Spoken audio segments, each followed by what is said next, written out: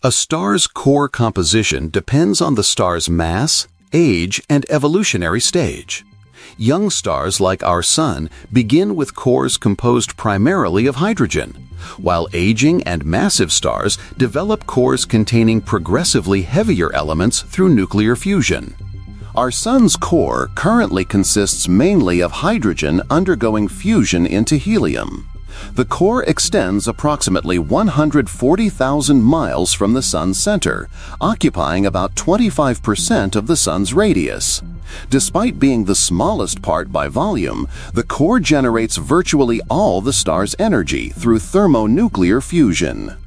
Temperatures in the Sun's core reach approximately 27 million degrees Fahrenheit, creating extreme conditions necessary for nuclear reactions that convert hydrogen into helium at a rate of approximately 600 million tons per second. As stars age, their cores gradually accumulate helium from hydrogen fusion and eventually become depleted of hydrogen. When core temperatures rise to about 180 million degrees Fahrenheit, helium nuclei begin fusing into carbon and oxygen. The core becomes an ever-changing composition as fusion progresses through successive stages. Massive stars develop complex layered cores with concentric shells of different elements, each undergoing distinct fusion reactions at appropriate temperatures. In the most massive stars, cores contain iron, silicon, sulfur, neon, and other heavy elements created through progressive fusion stages. However, iron represents a fusion endpoint.